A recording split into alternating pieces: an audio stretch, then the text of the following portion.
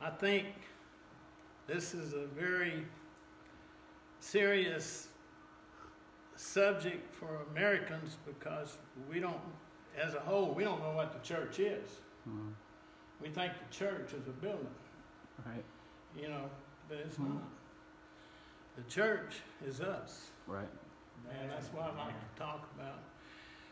Let's pray. Father, we come to you now in Jesus' name. Mm-hmm. Lord, we thank you for these people that have gathered here today to study your word. Lord, your word tells us to study to show thyself approved unto God, a workman that needeth not be ashamed, rightly dividing the word of truth. Father, I pray now, Lord, for the anointing of the Holy Spirit. I pray, Lord, that it's not me that's speaking, but it's you. And I'm just going to be subject to you. I'm going to surrender myself. And I pray, Lord, you use me like the pen of a ready writer. In Jesus' name we pray. Amen and amen. The church. And my thinking is just like everybody else's. You know, I think about the church, I think about a church house. Mm-hmm. But actually, this church house is a place that we meet. Mm-hmm. Yeah. But we are the church. Right. Our problem seems to be that we want to serve God in the fleshly realm of reasoning, thinking, weighing out what each church has to offer for us in programs and benefits, etc. You know, whenever we select a church to go to, it should be through prayer. Not going over there to see what they offer us and if we like the programs or not. That's not what it's about. And whenever we do go to look for a place to worship God, we ought to pray about it. We ought to let God lead us and put us where he has us for a purpose, because we are the church. And we worship in a place called, in American thinking, the church. Mm-hmm. Amen. Yeah. Galatians 5:16 says, it definitely states, walk in the Spirit, and you shall not fulfill the lust of the flesh. The church was not intended to be what man has made of it, a place to come in and receive a blessing, and then go our way and forget about our walk with God until next Sunday morning, or whichever is convenient for us to come again. But in truth, we all are entwined in a very integral part of the living organism as believers. We are the church. Mm-hmm. And as the church, I have some scripture that I would like to bring out. The church in the scriptures always refers to a body of believers. It never refers to a building or a place of worship. You know, whenever this Bible was wrote, they were meeting in their houses. That was where they went to worship God, to meet and hear the word. They didn't have church houses. But as we read in the book of Acts, they did meet in the synagogues. And they preached Jesus Christ in the synagogues, which was a very dangerous place to be preaching about Christ. And it did cost some lives, for they were attacked for what they were doing. But they would go to the synagogue because the synagogue, they related to a place of God's house. And they went to tell the truth that Jesus Christ is Lord and that he died for our sins. Amen. So as we look at this, 1 Corinthians 6:19 says, What know ye not, that your body is the temple of the Holy Ghost? And it says, which is in you, whom you have from God. And 20, I want to read that also, and that you are not your own. Right. And 20 says, for you have been bought with a price. Therefore, glorify God in your body. You know, Jesus Christ paid a price for us that we might be his. That's right. He laid his life down on the cross. He shed his blood for us. We couldn't earn it. That's right. We couldn't buy it. There's no way that we could come to God except through God's grace. Ephesians 2:8, I didn't write that down, but it says, "For by grace are you saved through faith, and that not of yourself. It is the gift of God." The faith is a gift of God, not of works, lest any man should boast. You know, we have nothing to brag about. I'm a Christian because we didn't do anything to become a Christian. We just believed. But God did it all because he gave me the faith to believe on Christ. He gave you the faith that you have to believe that Jesus Christ died on the cross. Right. And there's nothing that we have done that we can earn our right to go before God and say, I want to be saved. It's only through God's grace, God's unmerited favor, that we can come and receive Jesus Christ. And yet, we take it so lightly. We treat him so thoughtlessly that we take him for granted. As Americans, I believe we're spoiled.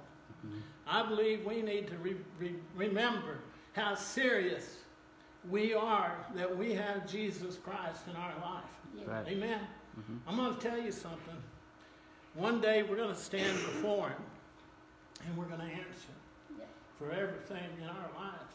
That includes me. That includes you. One day every knee will bow. Every tongue will confess that Jesus Christ is Lord. And we may take him lightly here on earth, but one of these days we're going to be real serious about our relationship with him when we stand before him. And we better pray that we don't hear him say, "Depart from me, you worker of iniquity, I know you not." Because when we go before him, he's going to look right straight into our heart. He knows us better than we know ourselves. Sometimes our heart deceives us. We think that we're doing okay. We think we're all right. But we're not where God wants us. Amen? We need to get it right. We need to love him. I don't serve God because I'm afraid of him. I serve God because I love him. And I know what he did for me. And I know where he brought me from. I tell you what, I can think back and I think, well, God, why did you even love me? I was his enemy. I cursed him. I lived against him. I didn't want anything to do with him. But I'm going to tell you something. He loves you whenever you come to him. Just as if you were doing the best in the world. His love is not like our love. His love is past understanding. Amen? That's right. Amen. Don't excuse me. I'm a sentimental person. And sometimes I get carried away. That's all right. That's all right. You know, before I got saved, I don't think you could have made me cry if you'd have beat me over the head with a sledgehammer. Because I thought men don't cry. But after I received Christ, I became a big crybaby. You know, it's good that we can feel his presence and know that he's there. And I am emotional about my relationship with him. And I know sometimes I need to stop it, but I just don't want to. I don't want to let it have its way. Amen. That's right. Amen. Amen. I'd like to go to into 1 Corinthians chapter 12. And it's such a good scripture there. It's chapter 12, verse 12 through 26. Did you get that, Robert? Yes, I do. Okay. I didn't know if he had it on the board or not. He does. Yep. All right. I tell you what, I can read it off that board easier than I can read it out of that Bible and hold it in mind. Well, go ahead. So let's just, 1 Corinthians 12 and 12. The Apostle Paul is talking about the church. Right. He says, "For as the body is one, and hath many members, And all the members of that one body, being many, are one body, so also is Christ. For by one Spirit are we all baptized into one body, whether we be Jews or Gentiles, whether we be bond or free, and have been all made to drink into one Spirit. For the body is not one member, but many. If the foot shall say, because I am not the hand, I am not of this body, is it therefore not of the body? And if the ear shall say, because I am not the eye, I am not of the body, is it therefore not of the body? And if the whole body were an eye, where were the hearing? If the whole were hearing, where were the smelling? But now hath God set the members, every one of them, in the body, as it has pleased him. And if they were all one member, where were the body? But now are they many members, yet but one body. And the eye cannot say unto the hand, I have no need of thee, nor again the head to the feet, I have no need of you. Can you go back to 19? And if they are all one member, where were the body? Go ahead and go back to 21. And if the eye can say unto the hand, I have no need of thee, nor again the head to the feet, I have no need of you. Nay, much more, those members of the body which seem to be more feeble are necessary. And these members of the body, which we think to be less honorable, upon these we bestow more abundant honor, and our uncomely parts have more abundant comeliness. For our comely parts have no need, but God hath tempered the body together, having given more abundant honor to that part which lacked, that there should be no schism in the body, but that the members should have the same care one for another.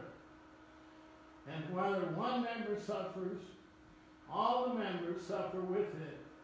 Or one member be honored, all the members rejoice with it. You know, as we look at Paul comparing the body of a person with the church, he says God has set these members in the body. Now, let me tell you something. Your liver cannot be your heart. That's right. God has put us as members in the body of Christ. You cannot be me, but I can't be you. I have a function. God has put me into this body with a certain purpose for me to function in that capacity. And that's where God wants us to be, where he put us. And some people say, well, how do I know what my function is? I'm going to tell you an easy way to find out what it is. You stay prayed up. You walk with God. You walk in obedience to God. And as you do that, you'll find that you naturally are doing the things that God has appointed for you to do. Right. You don't have to have somebody come tell you, well, God's given you a gift of prophecy. God's given you a gift of healing. God's given you a gift of giving. Or whatever the gift is, right. It'll manifest itself as you walk with God in obedience. You'll find that you're doing those very things. Amen. Because God set you in that body for a purpose. I'm going to tell you, when my foot starts itching or something's not right, that head up here tells that hand, say, go down there and minister to that foot. Right. You get down there, that thing's itching. You scratch that foot. Or you see what's wrong with it. The members in our body care one for another. There's no schism. There's no division in the body of Christ. But whenever we, as the body of Christ, we need to bear in mind that we're to be like that towards our brothers and our sisters. Yeah. If they have a need, we need to love our brothers. Right. We need to love our sisters. And if we don't love them, my Bible says we're not in Christ. That's right. Amen? That's what I read. Let me tell you something. When you see a brother has a need, you be there to help them. You go and you minister to them. Because we are to love and care one for another. We're not supposed to say, well, I didn't like him anyway. I don't care what happens to him. There's something wrong when we have an attitude like that. Right. Or if someone gets a blessing from God and you think, I don't know why God did that. Those people didn't need that. They're not any good. There's something wrong with us. That's right. Amen. We need to pray through.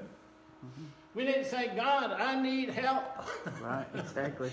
I need to care for my brother. I need to care for my sister. I need to love my brothers and sisters in Christ. And I need to minister one to another. That's the way the body does. And Paul said there's no division in the body. And our body is to take care of one another. And that's the way the church is. We're members of the body of Christ. We are the church that Jesus said the gates of hell shall not prevail against the church. That's who we are. We're more than overcomers through Christ. We have something that God has put in us so that we might stand whenever most time people would fall away. But we're to stand and go against the enemy. We're not to let the enemy take us away from God. I'm going to tell you what Satan would like to pull every one of us out of the church. He would like to make us destroy ourselves. But I'm going to tell you, we serve a bigger God than he is.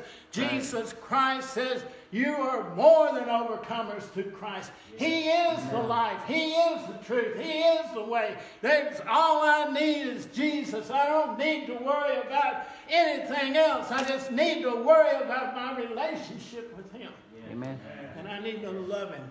I need to love him more than I love myself, or more than I love my wife, more than I love my children. There has to be a great love in your heart. And I'm going to tell you, I was reading the Bible, and it said something to me. It said the love of God is shed abroad in your hearts by the Holy Ghost. What does that mean? It means God has put love in us. Sometimes I think we don't realize what we have. But I'm going to tell you a secret.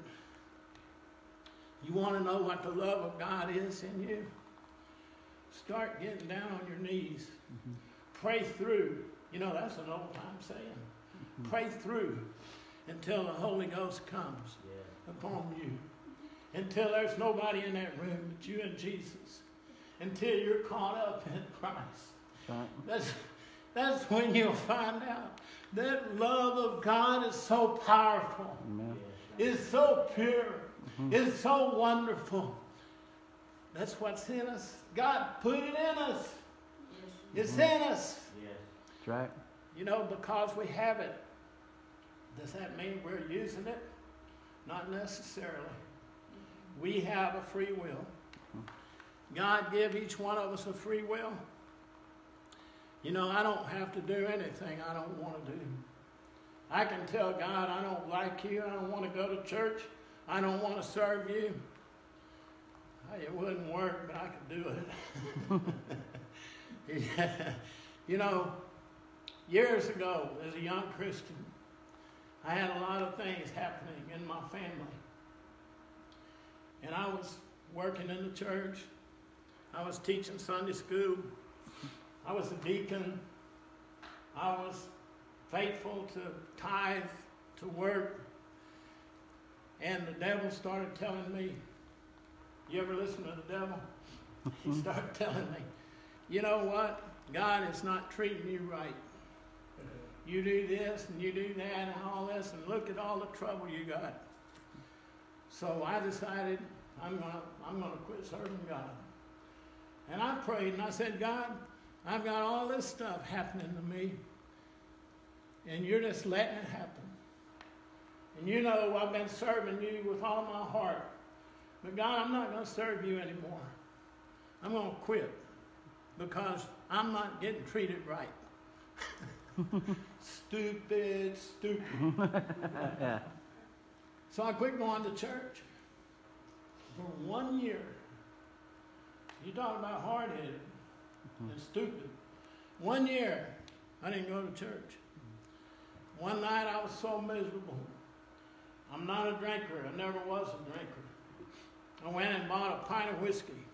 And I lived way out in the country. And I brought that whiskey home. And I sat down and I drank it like you drink Cokes or tea. And I didn't even drink. Let me tell you what, that stuff knocked me for a loop. I was walking 1 o'clock in the morning. I was walking down them old country roads out there in Mission Valley, and I was crying, and I was just miserable, crying, drunk, stumbling around. And God spoke to me, and He said, "You're a prodigal son. You need to come home." Brother, in a drunk stupor, I said, "God, I'm sorry. I repent.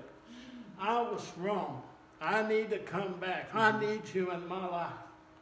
Let me tell you, God saw me coming. He killed a fatted calf. He put a robe on me. He put a ring on my finger. And He ran and He met me. That was in 1985. I did this. I started going back to church.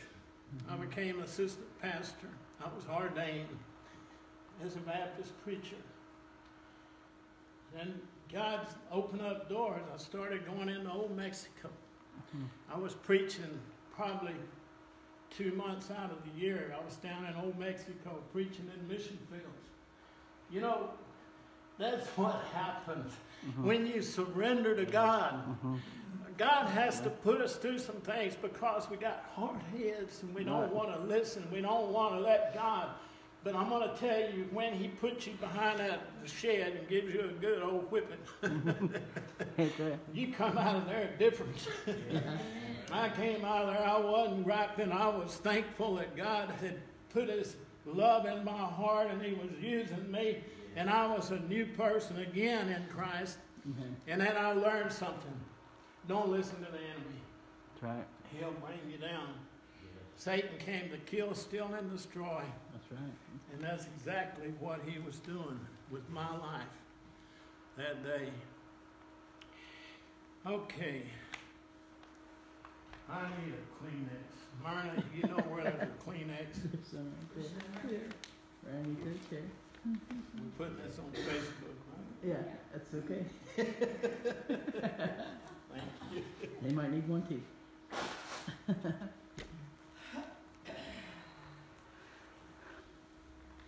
I would like to go to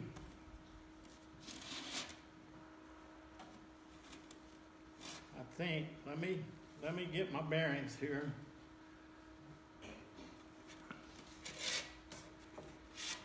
While you're looking there, Mother, you had a comment? Did you have a comment, Mickey? I'm I sorry. was just going to quote a scripture. The scripture said, "If you see your brother in need, and you shut up your bowels of compassion against him, how dwelleth the love of God?" Amen. That's right. Amen. Okay. I tell you what, my mind just went blank. But what I want to do is go to Ephesians chapter 4. And I think 14 and 15. Ephesians chapter 4, verse 14 and 15.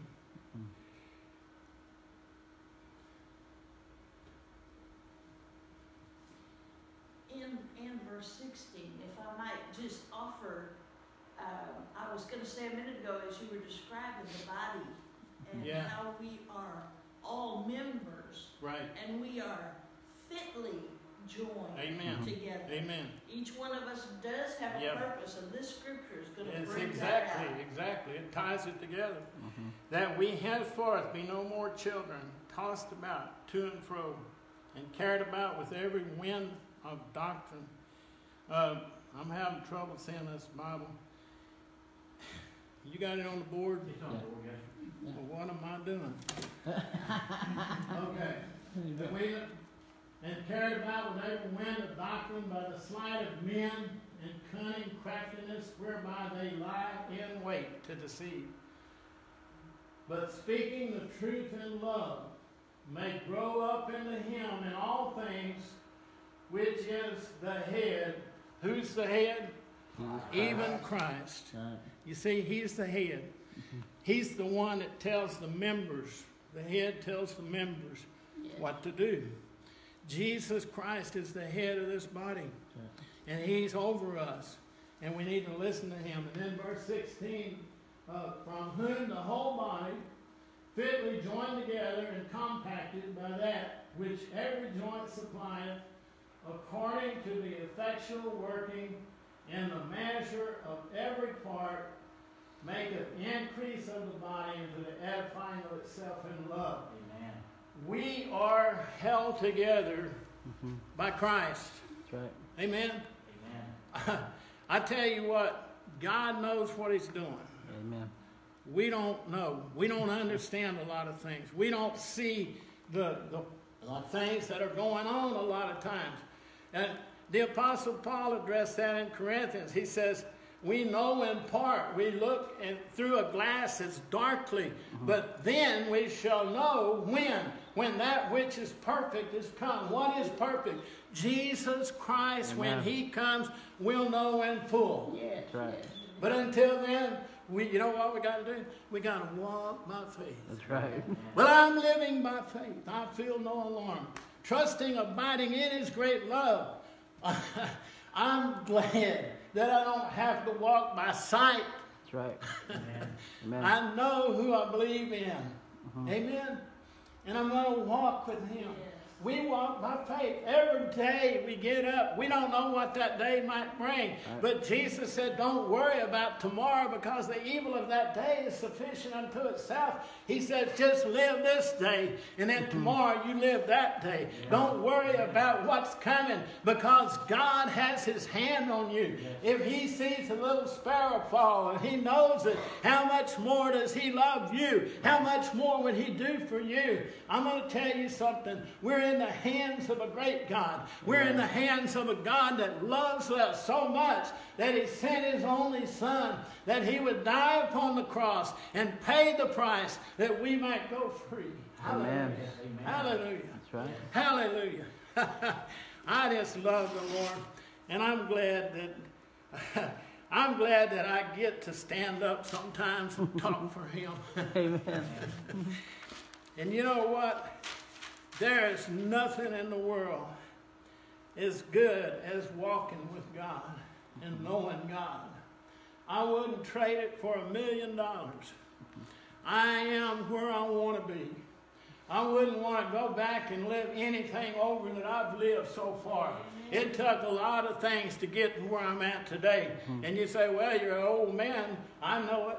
But I'm going to tell you something. I'm going to get a new body. Amen. Amen. I'm close. Not too many more years, Sister Mickey. We're going to have a new body. Hallelujah. Yeah. We're not going to have to worry about the eyes, the ears, the teeth, the arthritis, and all the stuff that this old body gets into. But I'm going to tell you, we're going to have a new body. We're going to be like Christ. Amen. We're going to be glorified like him. And we're going to get to sing. You know what? Maybe you never could sing a lick in your life. But when you go up into heaven, God's going to give you a voice. You're going to be able to praise him in such a way that nobody's ever heard such singing. I'll tell you, I believe the grass sings up there. Amen. I believe the flowers sings up there. I believe the fragrance of heaven is the sweetest thing that you'll ever find anywhere. And that's where we're headed to be with him. Amen. I get carried away. I forget about my scriptures and stuff. But Hebrews 10, 24 and 25. I don't know if Brother Robert got that or not. Yeah. He do. Okay. Hebrews 10, 24. And let us consider one another to provoke unto love and to good works, not forsaking the assembling of yourselves together, ourselves together, as the manner of some is, but exhorting one another, and so much more as you see the day approaching. Man. What day? the day of the Lord. That's right. Yes. He's coming. Jesus is coming. He's coming soon. At Hebrews says, forsake not the assembling together of yourselves. We need to get together. We need to worship God together. We need to be here together and ministering one to another. That's right. You know, I'm gonna say something that somebody probably won't like, but it's the truth. Before I go to my next scripture, we were going to a church before we came here. It was a Spanish church, the City Harvest. We went over there for, I think, over 2 years, almost 3 years. And of course, it's a Mexican church. And we loved the people, they loved us. They quit having church on Sunday night. I told the pastor, I said, Brother Roy, if we don't have church on Sunday night, we're going backwards and we're not going forwards. He said, what? I said, we're going backwards. We're not going forwards. I said, we need Sunday night service. He said, well, will you want to preach it? I said, well, I will if you want me to. He said, well, it's yours. You take Sunday nights. So I started preaching on Sunday nights over there. But I wasn't comfortable with it because I wasn't a pastor. I felt like I was invading private property. But I think I did it for 4 months or something like that. And we decided that we were going to leave and find another church to go to. We weren't mad at them. We wasn't unhappy with them. Roy still comes to our Bible studies on Thursday night. We're friends. We talk to each other. We love one another. But we needed to change. Sometimes you just get to a place where you're done there and you need to move on. And I think it was more cultural than it was anything else. You know, I don't speak Spanish. I can speak enough to get into trouble, but not enough to talk to people. I might say something wrong. But we decided to move, and that's when we started coming over here. And I think Pastor Chad, he brings that word, and he does a good job. Today it's hard to find a church or a congregation with a pastor that preaches the word. Yes. And don't fool around with all kind of other stuff. But I tell you what, this man preaches the word, and he does a good job. Yes, he does. Amen. And I think I heard somebody say that's the best kept secret in Victoria. I don't remember who it was. I can't see why anybody couldn't flourish underneath the preaching of the word like that. The Word of God. Hide the Word of God in your heart that you might not sin against God. Yes. Hide the Word of God in your heart that you might not sin against God. You want to get close to God? Get in the Word. Do you want God to use you? Get in the Word. And let the Word get in you. Amen. Spend as much time in the Word as you do in front of a TV set. You'll be a spiritual giant. Amen? That's true. I mean, I'm not trying to hurt your feelings, but I'm just telling you, if you want to grow in the Lord, get in the Bible. That's right. And read the New Testament. Read it over and over. Write it down. Sleep with it. That's right. Amen. I remember as a young Christian, I didn't just read the Bible, I wrote the Bible. I'd read it and I'd write it. And you know what it did to me? It put that word in my heart. And now when I'm in a place and something's happening, God's word springs up. And, and I'm able to use that word. The word of God is a sword, sharper than a two-edged sword. It pierces us under, even under the marrow of the bones. It rightly divides Just let that word get in you. You can have what you want in God if you'll let God have what he wants in you. Yes. Amen. And the last scripture I have, and I did pretty good on that clock. I'm not out of time. Matthew 22 and 34 through 40. I wrote that down. I don't have to read it out of that little small print. And I don't know if you got that. Did you get that, brother? You did real good.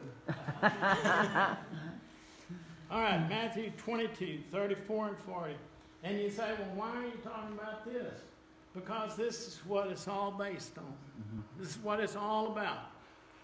It says, but when the Pharisees had heard that he put the Sadducees to silence, they were gathered together.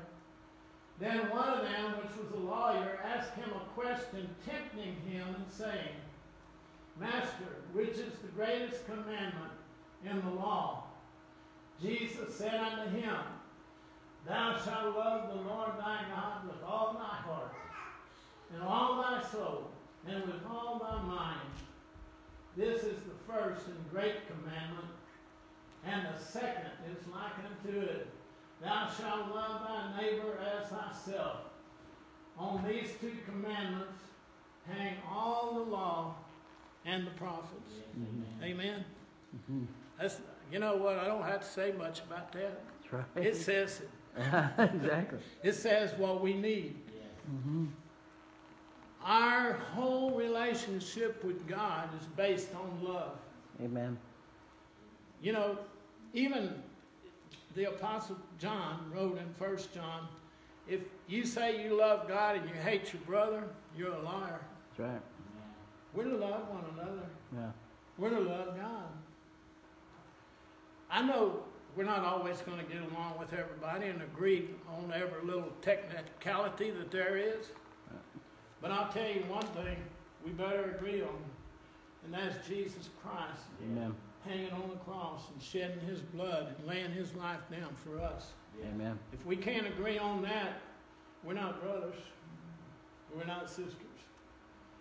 We're at odds with one another.